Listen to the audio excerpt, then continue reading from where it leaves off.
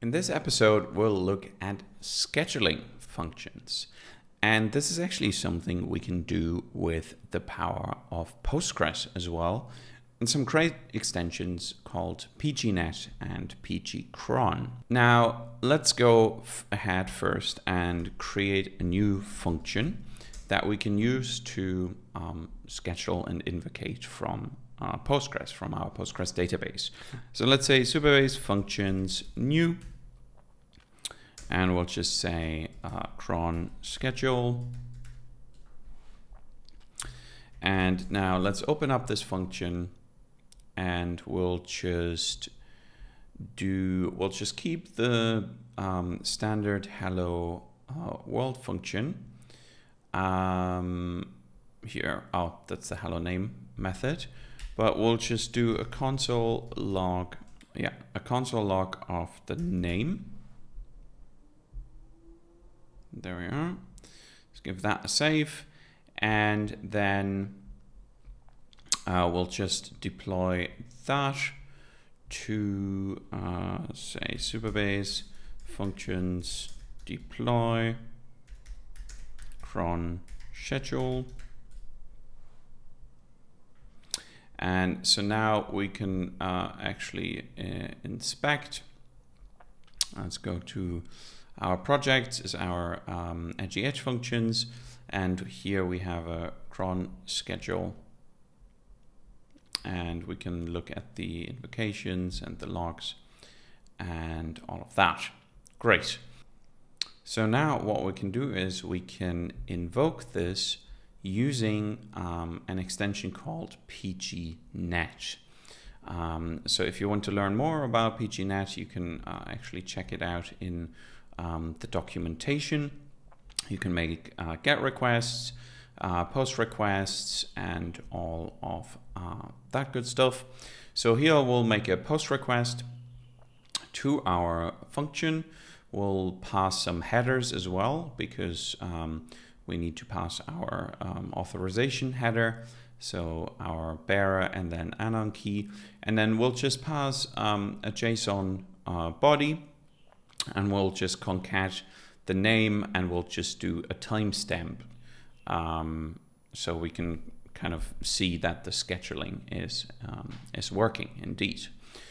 In order for this to work, we will need to go to our database extensions, database, and then extensions, and then you can put in net, pgnet, and you'll need to enable this extension on your Supabase account, on your Supabase project. And then we'll go back, and what we can do now is we can run this. We can see it's running, and what we get back is a request ID.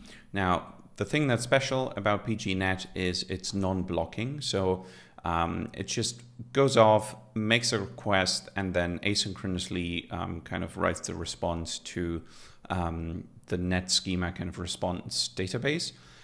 And so this means that your database is not blocked while your request is running. So if the request would take a bit longer time, you're not blocking up any kind of database resources. So that's a really neat thing about pgnet. And so now what we can do is we can check our invocations, and we can see here we had our post request, and then we can check our logs as well. And so we can see here hello functions, and we can now see this is just the console log of the name, and as you can see here, we just put name and the timestamp, so that's the timestamp of when we ran this query. Okay, great. And so basically now we can put this together with pgcron to schedule a cron to basically run this function on a specific schedule. And again, here, in order to do that, we go to our extensions and we enable pgcron, make sure this extension is enabled, and then we can go ahead and we can schedule our cron. Now, this is how we unschedule a cron. So once we've got that created, so we'll just keep that in mind to make sure we're not making too many requests. And then we'll just look at how we're scheduling the cron. Now, this is the name of our cron, so we can say name. And then this is the interval that we specify. So in this case, this means every minute. Now, there's a really handy tool for scheduling cron.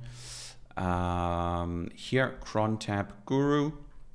And so we can look at this. So basically the way this works is you specify the minute that it should run, the hour, the day, the month, and the day of the week, basically. So which day of the month, which day of the week.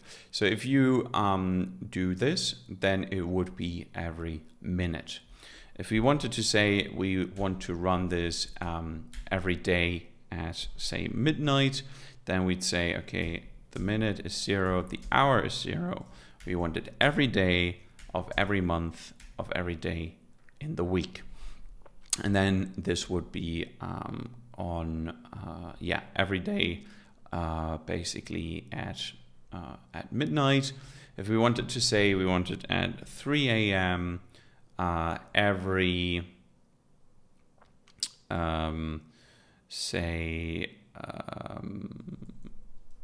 Saturday. So Saturday, I believe, is the 6th day. Yes. So of the week. So then we would specify it like that. So this would be every 3 a.m. on Saturday. Okay, so here, this is a really handy tool, crontab.guru, to configure that. We'll just set up a basic cron schedule to run every minute here, and then to ping our cron schedule function. So let's give that a go running, and we can actually look at all our cron schedules. So we get a new schema here. So if we go to our table editor, we switch the schema to cron. We can look at the jobs, and now we can see here with the job ID 3, and this is our schedule, the command that's being run, and whether it's active, and then the name is our invoke function every minute. And then we can also look at the job run details. So we can see here succeeded, and so now let's actually go back and look at our logs and refresh and see if we have any more logs here. We don't have it yet, so that means that I probably need to chat for another minute before that is coming in. If we go back to our cron job, so this was yesterday when I tested this. So now let's refresh. Okay, we can see here we have another job that ran. It succeeded, and so now if we go back to our Edge Functions, refresh this, we can now see cron. So if we look at how we ran the cron, I actually push the cron message in there, and then now so we can differentiate it here. And so this will now run every minute. We can wait for another minute if we wanted to. Maybe I'll just cut it out in between. Yeah, and there we are. Our cron is running every minute on the dot, on the clock. We can see it here, 41, 42. So that is up and running. Now, lastly, this is a useful cron. This is just using up resources. It's just to demonstrate to you. So we'll now unschedule our cron.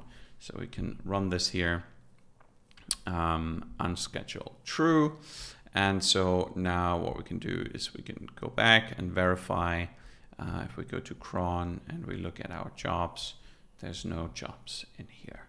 So Yeah, that's it. This is how you can schedule your functions. Not actually just your functions. You can pretty much schedule anything really with pgcron. There's a couple examples here. You can run, a query kind of every time. Or you can invoke a function. And so that's the power of Postgres. Supabase really just gives you a fully fledged Postgres with a bunch of useful extensions, and you can use it to, for example, schedule your functions. Thanks for tuning in, and see you next time.